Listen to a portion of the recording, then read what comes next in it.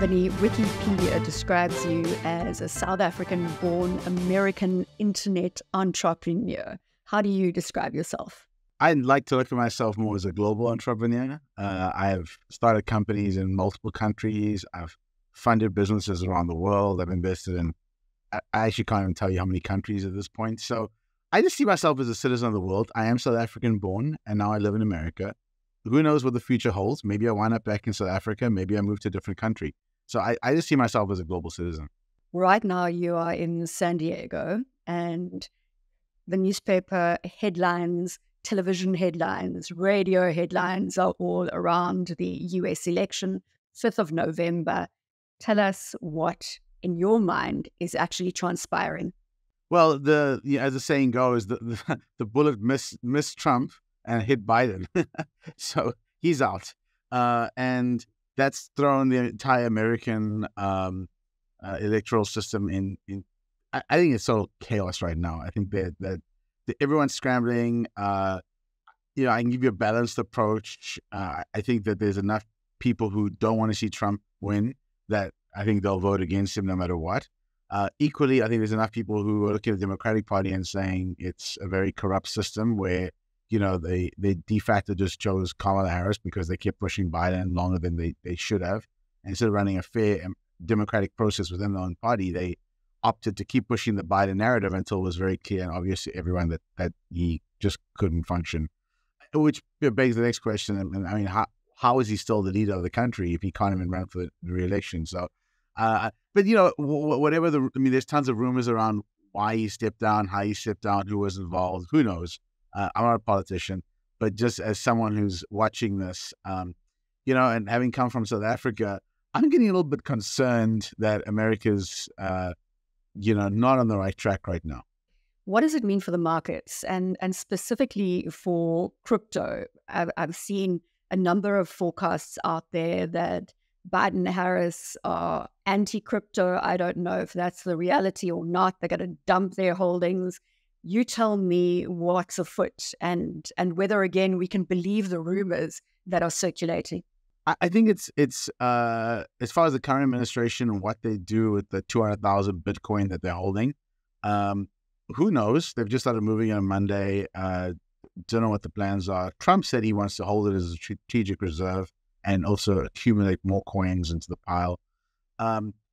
There's still arguments on both sides here. On the one hand, people are arguing like why taxpayer money should be used to push up the price of Bitcoin, for the current holders and not the benefit of everyone. It's a good argument.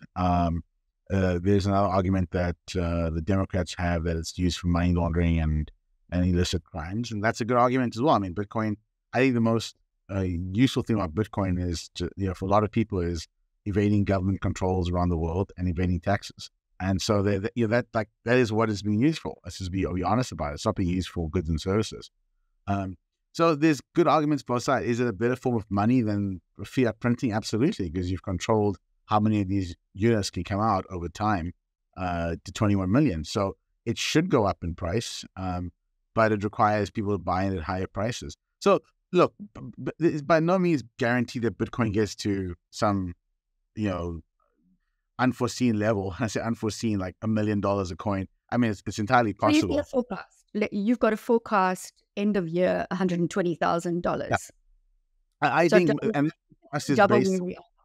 that forecast is based on Trump winning. I think Trump wins the election. If he doesn't win the election, I think Bitcoin tanks.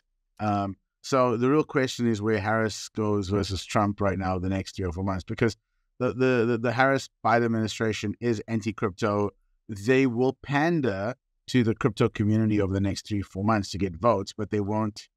Once they're in, and they're not going to do anything about it. They just want to nullify Trump spoke at the Bitcoin conference last weekend, and he basically riled up the crowd. He's got a whole bunch of Bitcoin supporters now wanting to vote for him, and he's he's the front runner from at least the community because he's championing freedom and everything Bitcoin, the promise of Bitcoin offers, etc. And the Biden administration's on the exact opposite.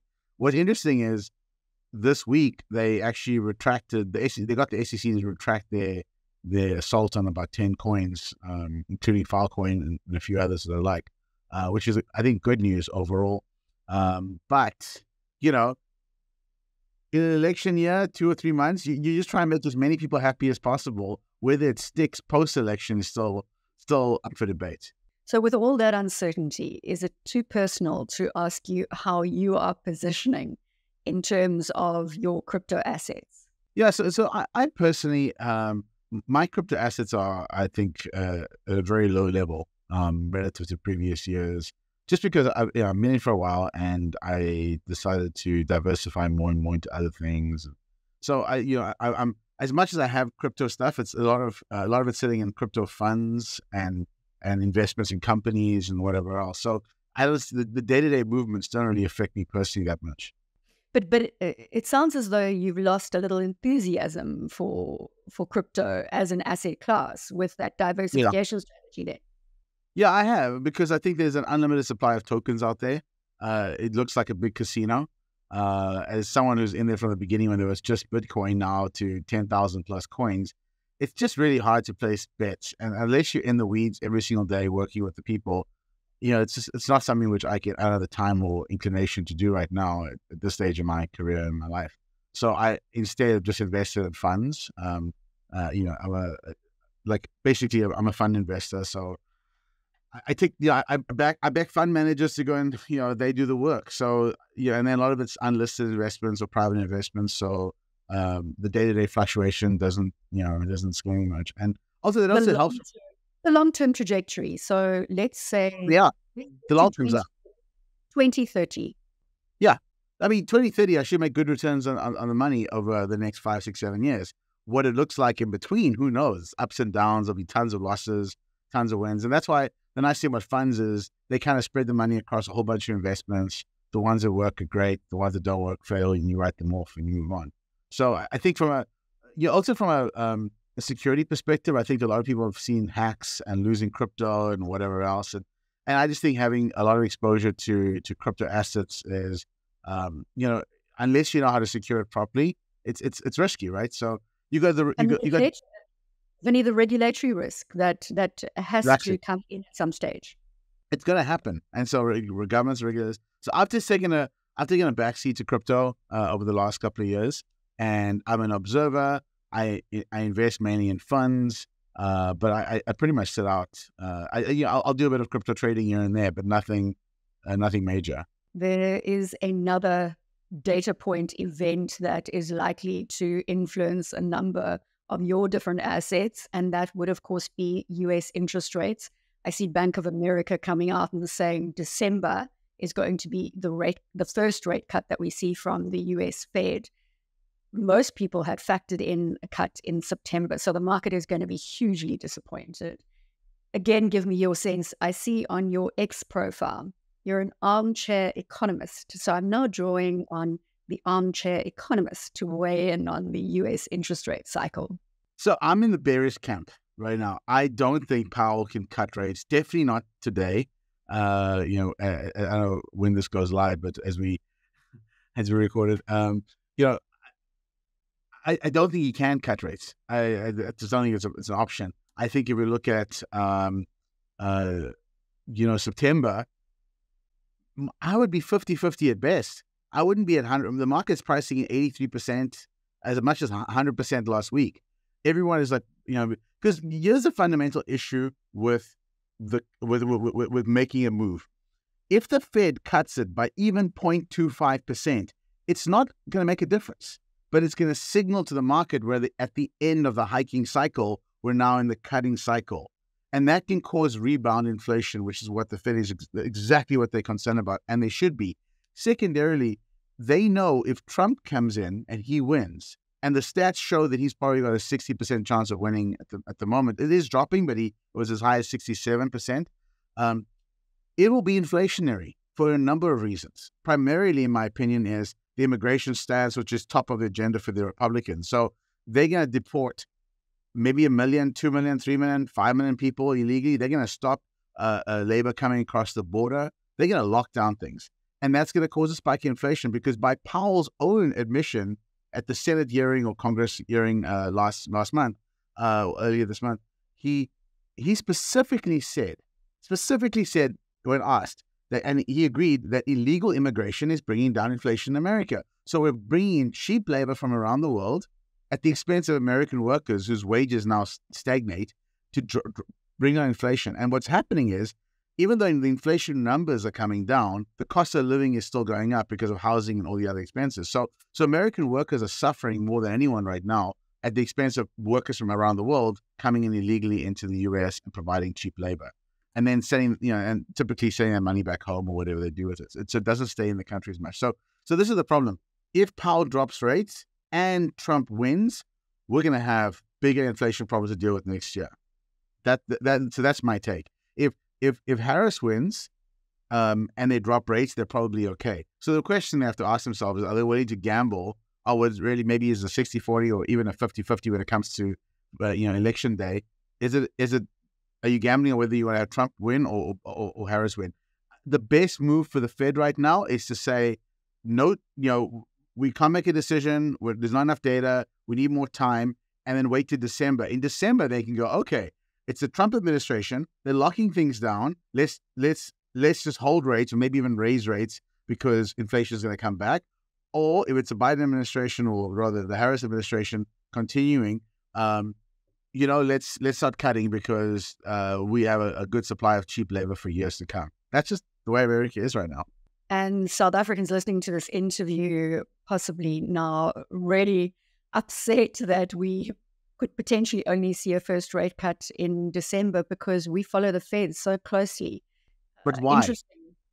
Lesetja Kganyago, I've asked him, the South African Reserve Bank governor, I've asked him for the interview. Vinny, I'm going to put it to him as soon as he agrees. It's just enabling they're trying to enable a carry trade, which is not, I think, healthy for South Africa in the long term. South Africa needs to decouple from the US as much as possible, and even the rest of the world, and run a better economy, tighter. The one thing I think about South Africa, which is really good in my opinion, is that the Treasury is a very well-run organization in the country, and the debt to GDP levels are significantly better than most countries in the world. We just need to appreciate that we have a lot of social spending in the country that is not productive, and more infrastructural spending is required and less red tape. And a big problem I've had with South Africa for years is the vestiges of apartheid are still there. All these stupid systems are in place, and and hoops that you have to jump through to get things done in the country make it really, really difficult and expensive. So I would love to see a South Africa where and maybe with this new coalition government, things are going to change. But I'd love to see us a country where you can offer foreign investors better returns by not pegging the interest rate to foreign interest rates, and let them decide for themselves. And even if it means taking a hit in the short term, who cares? Figure that out with the Treasury. Maybe load up on some foreign reserves if you need to. But this sort of pegging to the dollar thing is kind of stupid in my opinion. And a lot of it is political because the companies that rely on dollar income, and trade, they're the ones obviously lobbying for it. And so I don't know. Hey, but I don't live there anymore. So. I'm going to, when I do secure the interview with the governor, I'm going to play him that little video insert from you in terms of why he needs to unpeg against the US dollar, so to speak. I mean, South Africa could actually do a really interesting job in building foreign reserves. And I mean, you can even throw some Bitcoin on the balance sheet if you really wanted to, right? It's pegged in dollars.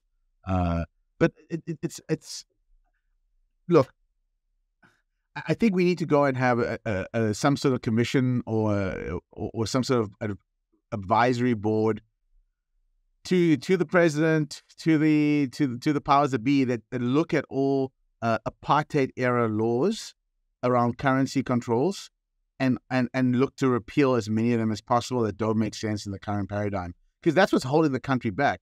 Even things like the loop law, for example, where which has prevented me from investing in South Africa many times. Like, just all these stupid laws that existed because they were trying to have a protectionist economy that was isolated from the rest of the world, and those vestiges remain, and no one's actually dismantled it. Are you putting up your hand to? I know you're not based in South Africa, but do I hear a volunteer to head up the commission? I wouldn't head it up, but I'd definitely join and mouth off in the committee.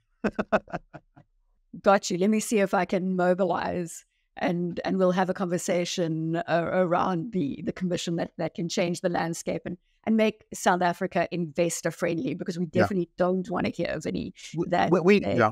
challenges that you continuously encounter when it comes to investing in South Africa. We want foreign direct investment. We want to grow the economy. But let's move off now to another part of our discussion, and that is where you are finding value. You were saying you are giving, or you're looking to investments across a broad universe.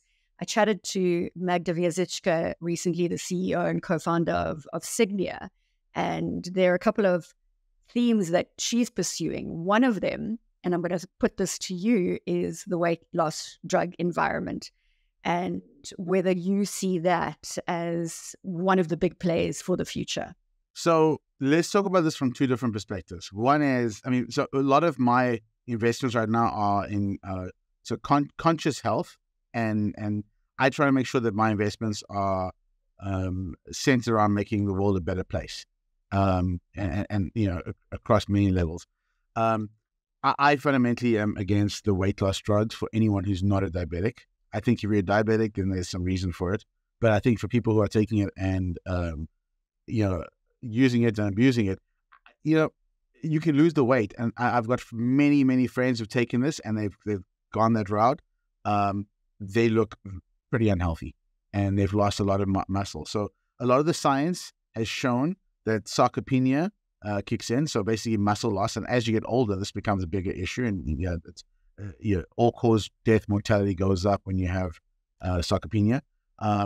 Because you can't prevent, fall, that sort of thing. You just lose a lot of muscle. And people think, it's fine, I'll deal with it later. The studies, clinical studies around these drugs they're not required to take DEXA scans, for example. So a DEXA scan is basically a full body scan, tells you what your body fat is, what your muscle is. And there's a subset of doctors who have gone and done that with their patients. So do a DEXA scan before and after.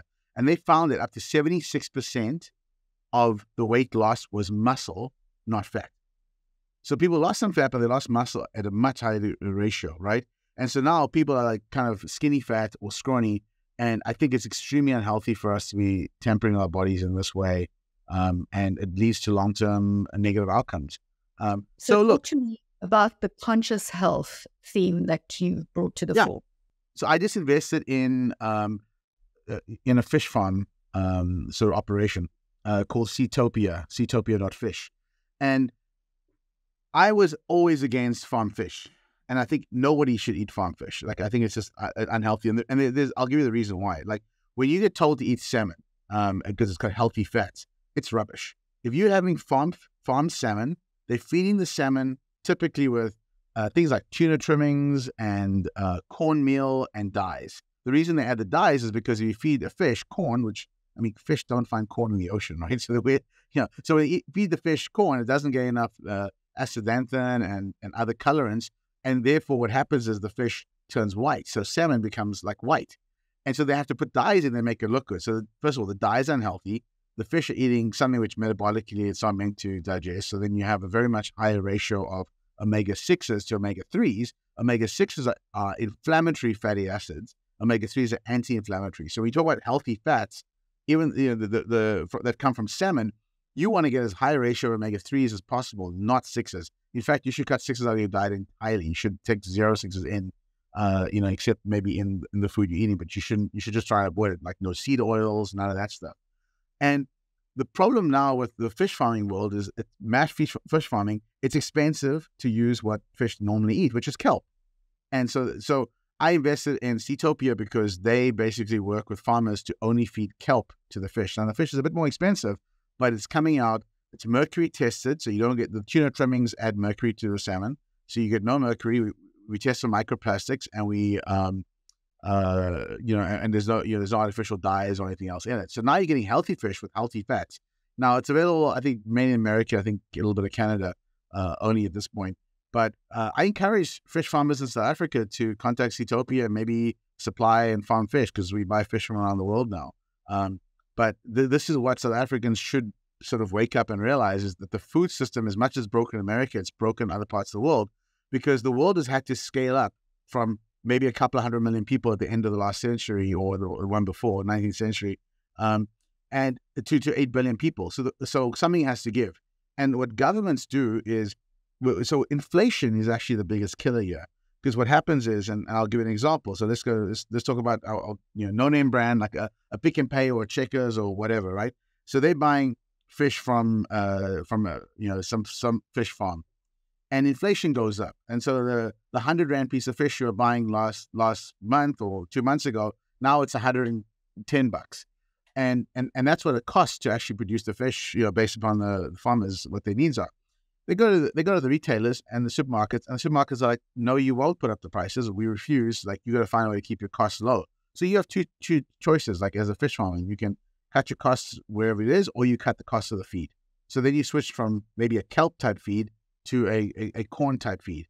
So now inflation is what forced the farmers to go figure out how to cut costs. And the only way they can cut costs is to reduce the quality of the inputs. And so you still see the same piece of fish you saw, maybe a month or a year ago, but it's markedly different, and the cost has come down, and that's because of inflation.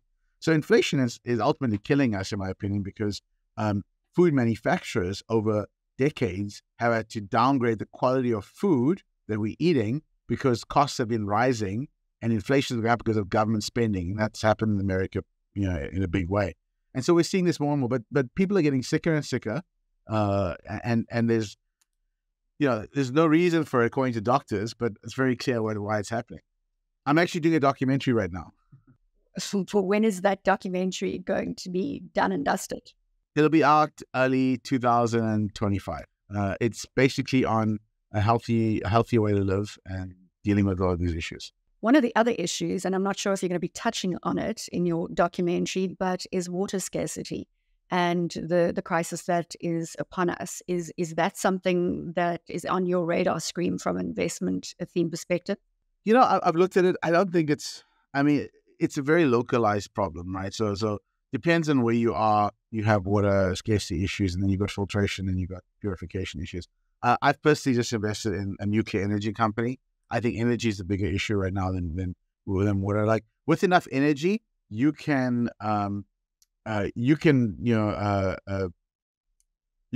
clean water, right? So energy is actually the limiting factor. With enough cheap energy, we can have desalination plants anywhere. You can take ocean water and you can desalinate it. So I don't think that water is the problem. I think it's cost of energy that's the issue. Absolutely. I mean, cost of energy, in fact, should have started there as a South African. I mean, energy has been firmly front and center for us, or lack thereof. You say nuclear power plant. Are there further investments in energy and into the renewable energy space?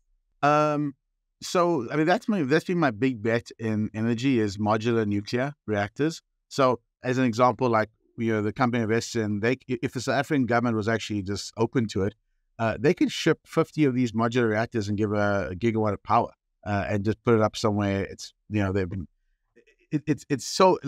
it's modular. So basically, it's the size of a shipping container. You put 50 of these up on sort of an array, and 50 on an array, and you can provide a ton of power. But the biggest issue they have, which is not really an issue, but they have to get government approval. So they're working with governments around the world to get approvals for this.